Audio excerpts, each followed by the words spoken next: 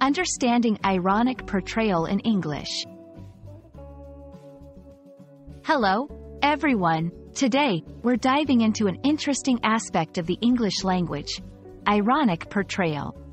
This concept can be fun and a bit tricky, so let's explore it together to understand how it's used in everyday communication. Ironic portrayal refers to the expression of ideas or attitudes in a way that is deliberately different from or opposite to what one truly thinks or feels. It's a form of sarcasm or satire. For example, saying, "What a beautiful day," when it's actually raining heavily. The speaker doesn't literally mean the day is beautiful. Instead, they are ironically commenting on the bad weather. Let's look at some common examples of ironic portrayal. 1. Complimenting the opposite, saying, "You're a fantastic singer," to someone who sings off-key. 2.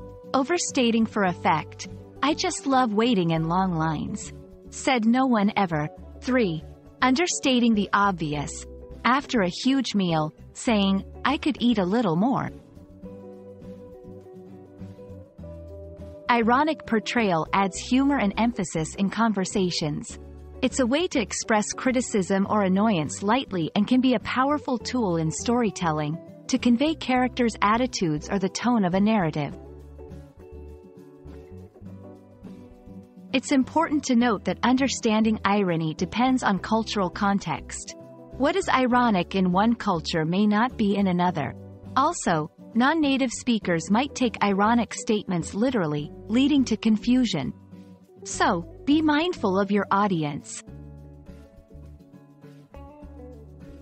I hope this video has shed some light on the fascinating concept of ironic portrayal.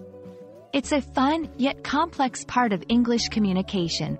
Keep practicing, and you'll get the hang of it. Thanks for watching, and see you in the next video.